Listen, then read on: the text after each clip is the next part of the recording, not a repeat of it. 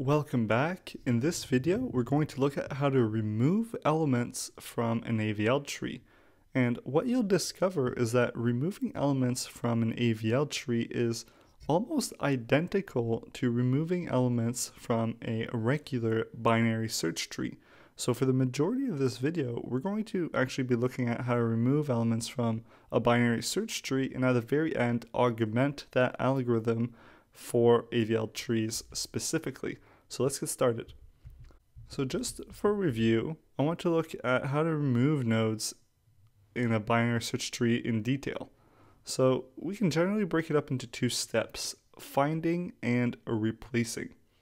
In the find phase, you find the element you want to remove from the tree, if it exists, and then replace it with a successor node. The successor node is necessary for us to maintain the binary search tree invariant.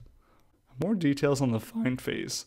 This is when we're searching for the element in the tree to see if it exists, and basically four things can happen. First is we hit a null node, in which case we know that the value we're looking for doesn't exist. Our comparator returns a value of 0, meaning we found the node we want to remove. The comparator value is less than 0, so the value we're looking for, if it exists, is going to be found in the left subtree, or the comparator value is greater than 0, in which case the value, if it exists, is in the right subtree. So let's do an example of finding nodes in a binary search tree. Suppose we're looking for 14. Well, we should have a reference to the root node, so this is where we start. So we compare 20 and 14, and we know 14 is less than 20, so we go in the left subtree. We know 14 is greater than 10, so we go in the right subtree.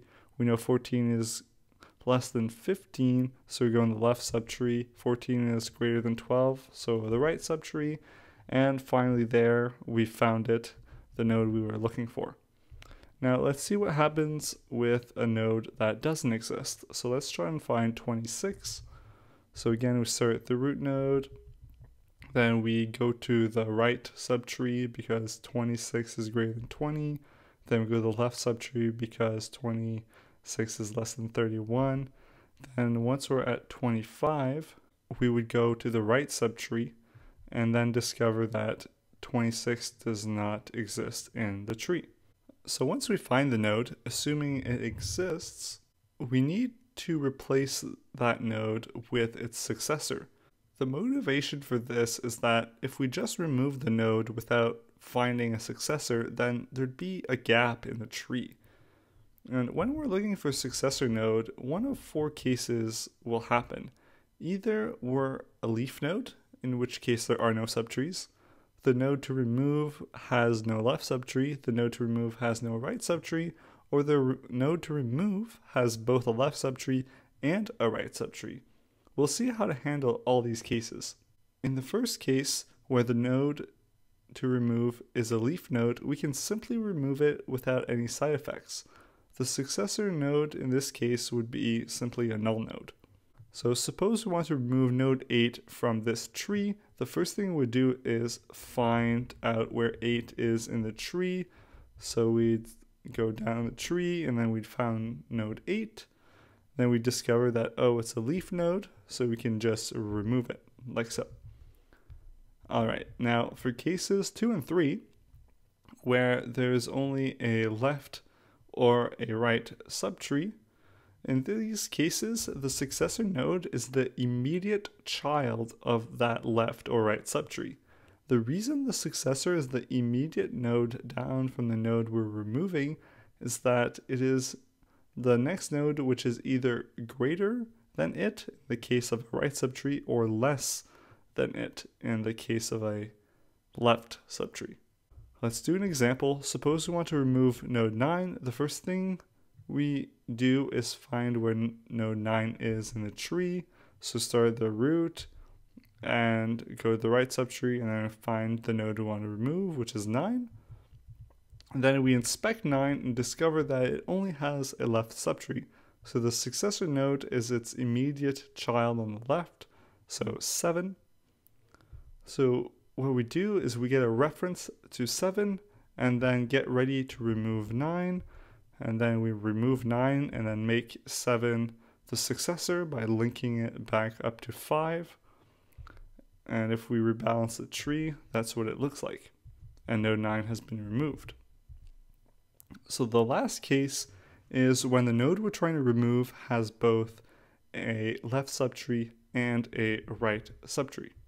So the question in this case is, in which subtree will we find the successor of the node we're trying to remove?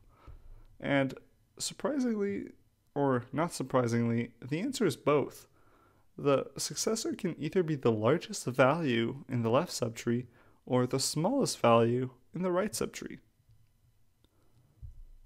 Once the successor node has been found in either that left or right subtree, we replace the value of the node to remove with a value in the successor node. However, the story doesn't end there. We must not forget to remove the duplicate value of the successor node that still exists in the tree.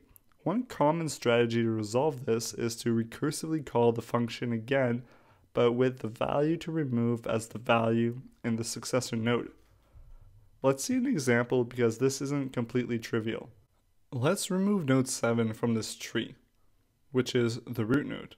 So we would start at the root node and discover that in fact, this is the node we want to remove, and notice that it has 2 non-empty subtrees, so we must choose a successor. To choose a successor, we either pick the smallest value in the right subtree or the largest value in the left subtree. Let's find the smallest value in the right subtree.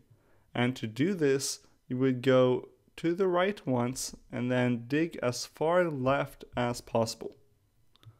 So now that we found the successor node 11, we would copy its value into the node we're trying to remove, which is the root node 7.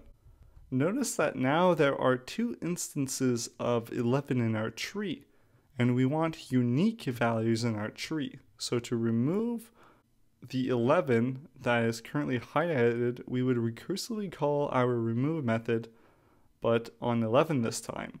And luckily for us, this will always result in a case 1, 2, or 3 removal. So to remove 11, we notice that it only has a right subtree, so its successor is its immediate right child. So we stage the removal and get ready to remove 11. Then we remove 11 and then hook 14 back up to 18. And if we rebalance the tree, then we can see that the duplicate 11 value is gone.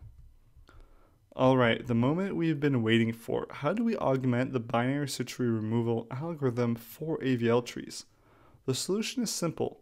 You only need to add 2 lines of code to ensure that the tree remains balanced and that the balance factor and height values remain up to date. On the recursive callback, you invoke the update and balance methods you saw in the insert video, which ensure that when the node is removed from the AVL tree, that the tree remains balanced. It's as easy as that. We'll have a look at how this is actually implemented in code in the next video, so stay tuned for that. You can also find some source code for the AVL tree on GitHub at github.com/williamfizet/data-structures. Thank you for watching. If you learned something, please like this video and subscribe for more computer science and mathematics videos.